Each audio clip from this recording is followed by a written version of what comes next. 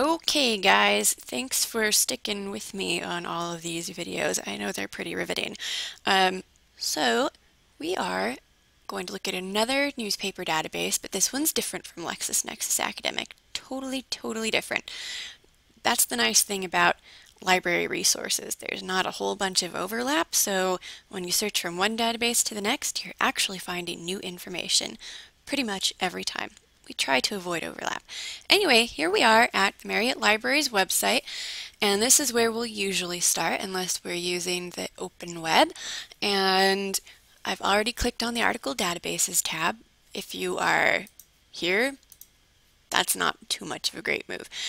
So we're looking at ProQuest Newsstand, clicking on the P because that's what ProQuest starts with, and scrolling to the PRs, and notice two ProQuest databases. Well, one is called ProQuest Databases, and surprise, we don't actually want that one. We want this one, ProQuest Newsstand.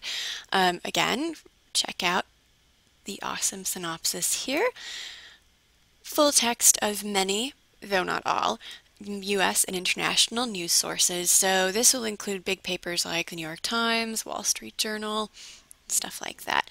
It also has some of the Tribune and Deseret News, local papers, which is great. Click on the title, and ta-da, another totally different interface. But you'll notice in every database that we look at, there will always be a search box near the top, right here. If you scroll down, I just want to point out they highlight some of the big papers here that you have access to through this database. If you click on View Title List, it'll open, I think, a Word doc or an Excel doc that has a complete list of publications. But you don't have to do that unless you're curious, and then you may. So here is our search box. We can restrict to full text, but I would recommend that you don't do that because even if something isn't available in full text, I can usually help you get it. So don't freak out if you find something that isn't full text. We may do that this example.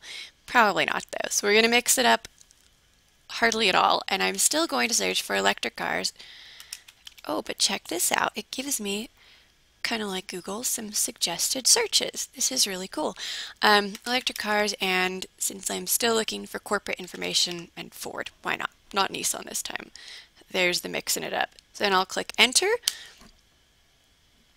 and it will produce a results list, a really giant results list. Look at that, 66,000 results. If I scroll down, here is my awesome results list, and it's organized by relevance. The only reason I point out how things are organized is because you may not really be so concerned with how a database establishes relevance versus how timely a publication is. So, for example, if you're researching nuclear power, you probably don't want to look at articles from the 1970s. Things are pretty different now. So same with electric cars and many of the other sustainable technologies that you're probably researching. Sure, you want to look at history a little bit, but at this stage in your research, look for the most up-to-date information that you can find. And some of them, probably not newspapers, will give you a little bit of historical context. Unlike the other databases we're looking at, the menu in the right-hand margin rather than left-hand margin helps you to narrow your results, which is a really good idea for this sample search because we have like a gazillion or 66,000, something like that. At the bottom, this is really cool. You can enter a date range, and I would totally recommend doing that. So say I want really current information from, oh, we'll just say the past 5 years, so 2006 to current month, beginning of the month, 2011, and then it will update, and let's see how the numbers change. 26,000, that's pretty good, 2/3 fewer results. We can continue to narrow that though. Let's look at publication type, and all of these, see how they have little titles here. If you were to look at document type, it'll have categories. Anyway, beside each of those, there's going to be a number of articles associated with that subcategory.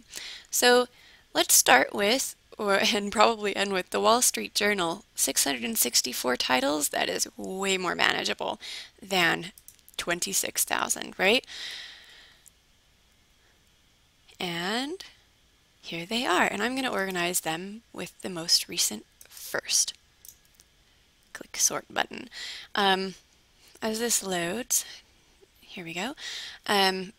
If you decide that you don't want to narrow your search, you can clear it at any time here or here, but I would recommend that you continuously narrow your results list because even 600 results is way too many. The litmus test should be how many titles am I actually willing to look at? So if that's 25, then make that your goal. Anyway, you'll notice that most of these articles are going to give you a full text option, or not, or they'll show you also things like images, but most of them I think are going to be in full text, especially if you're looking at like only the past 5 years worth of information. All that stuff is digitized, right? For the most part. Anyway, so you can click on a full text and go directly to the article here, or clicking on this title will also take you directly to the article. I'll show you just so you believe me. Ta-da, there's the full text. Nice. But if I were going to be an efficient researcher, and I do recommend doing this, read the citation abstract first. So here's the abstract. 50 words, way faster to read than, oh, I don't know, 400, right? It's not 400 won't take forever, but you may as well save yourself some time. The thing about newspaper article titles is that they're kind of catchy, right? But they're not particularly illustrative of the content. So, I mean, this one's pretty good, but some of them are kind of vague. Like this one, Corporate News, Corporate Watch. What is that about? Fortunately, it gives you a little excerpt beneath each title that shows your keywords highlighted in the context, so that is nice.